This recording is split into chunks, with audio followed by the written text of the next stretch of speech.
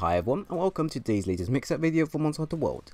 Today's set is going to be focused around the Queen's Vespoid hunting horn, with the build in mind focused around improving its base attack and raw even more for a weapon that's severely underused. So firstly, let's look at the main weapon stats. The horn is a Rarity 7 hunting horn with 2 level 2 dual slots, 630 attack, which is calculated to around 160 raw, and is considered very low for a damage output for any hunting horn, and also any weapons in general.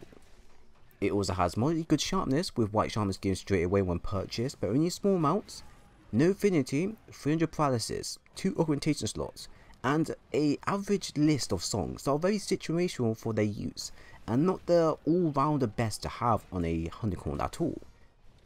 So as you can see with the weapon, it looks amazing and very colourful for a horn, with its very unique design and colorization. At the same time, its sharpness is very useful for those that don't want to invest so heavily into handcraft, just to reach white for the weapon, which allows you more freedom in terms of what you want to purchase and add on for your gear. Also, the status it has is pretty great for a weapon which allows you to stop monsters' movement much more easier, which for a hunting horn that has the ability to cause exhaustion and KO damage is very top tier when you think about it. That, and the 2 level 1 dual slots and 2 augmentation slots offer room for further customization for whatever you want to build this weapon around, so it's pretty flexible straight away. However, the bad side of this weapon is probably one of the main reasons as to why it's highly underused, and that is the low raw and attack range and songs. As you can see, its attacks and raw are extremely low for an entry weapon, being completely sideswiped by other hunting horns with better attack and raw values. At the same time, its songs are debatable and situational at best, as only 4 out of the 6 songs are useful for you and your team, being self-improvement, stamina use reduced large, wind pressure and defense up. But even then, only 2 of the songs which are stamina up and self-improvement are the only worthwhile songs to use for all situational fights, while the rest are only good against certain monsters or worth using just for their recital damage. It's because of these 2 areas that I see this weapon being ignored by the many, simply because it offers less to the table compared to the Basil hunting horn or Nurge hunting horn or even Teostra hunting horn, which is even more situational with some of his songs. If his songs were ideally good, or even his attack bumped up into the 700 to 750 ranges, then I could see his weapon being one of the many top tier weapons to use, just for his stats alone. But currently, it's not worth using for endgame unless you build around his weakness, which is what I've currently got for you. Now, before I do go into the main build, if you wanted a horn that is similar to the Vespoid horn, but ugly on design, then try the Fortimacio horn, I believe I got that right, which has higher raw and attack, access to self-improvement, attack up large, defense up large, health boost large, and wind pressure negated, 2 augmentation slots, and a level 1 dual slot, and a hidden paralysis, which means you have access to unlocking it or going non-elemental route for a larger attack boost.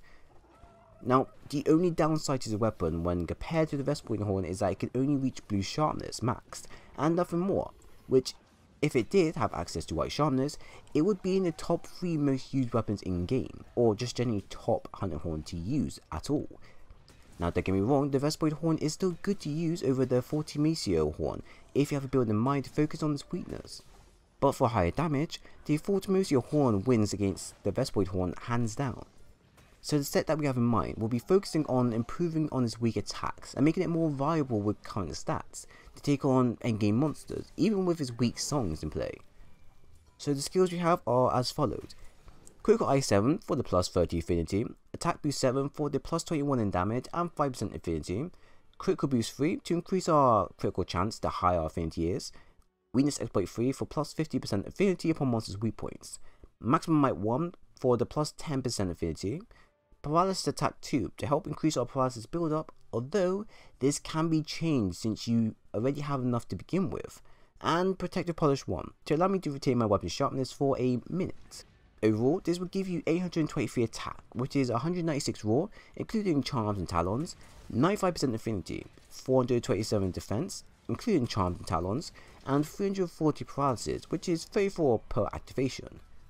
So the damage we have is a lot better than what we had before, and is now much more viable against all monsters you face. Although its raw is only around 190 and won't be doing deep rarer type of damage upon initial hits, it will be doing a substantial amount of damage, which is around 25 to 50 to 75 to 100 on some cases. Nothing too crazy, but nothing too lacking on our end. Also, our songs can allow us to build exhaust and paralysis damage easily when played, and perfectly timed right. So you can basically lock a monster down for a set duration if you play aggressive and focus on the head. I also don't have any Ogs on my weapon, since I don't have the necessary ones available. But if I did, I could have added on an attack Og to push my damage and roll much further, and then a health Og to keep me going. From there, if I tinker around with the set, I could also slot in a peak performance 2 skill to gain a plus 10 in attack. But it would mean I would need to sacrifice my sharp jewel, which isn't something worth getting rid of because of the white sharpness damaging multiplier in play, and how extremely useful it is in terms of certain hunts and fights you up against. We can also get rid of the paralysis jewels if you wanted to, for the item prolonger jewels instead, which can help with increasing our sharp jewel duration for a tad longer. But this kind of depends on whether you want more paralysis quicker, or whether you want your sharpness to last much longer, which basically means more damage from your white sharpness multiplier in play. But overall, this is what I have for you guys to try out. It's great for multiplayer and great for solo play now, but it's nothing too game changing, as the songs are still very situational, and the sharpness, although great for increased damage, it can still run out quickly with ease if you don't make full use of the set duration given. I don't believe this set can be improved on anymore without sacrificing damage, but maybe in the near future with new armor skills in play that this could potentially change. We don't know yet, but let's hope. So that comes to the end of my video. I do hope you enjoyed it. If you did enjoy my content, then do leave a like, a sub, and also do press the bell button to stay always updated to when I upload, as I appreciate a lot if you do. But like always, thank you for watching, and I do hope to see you again soon.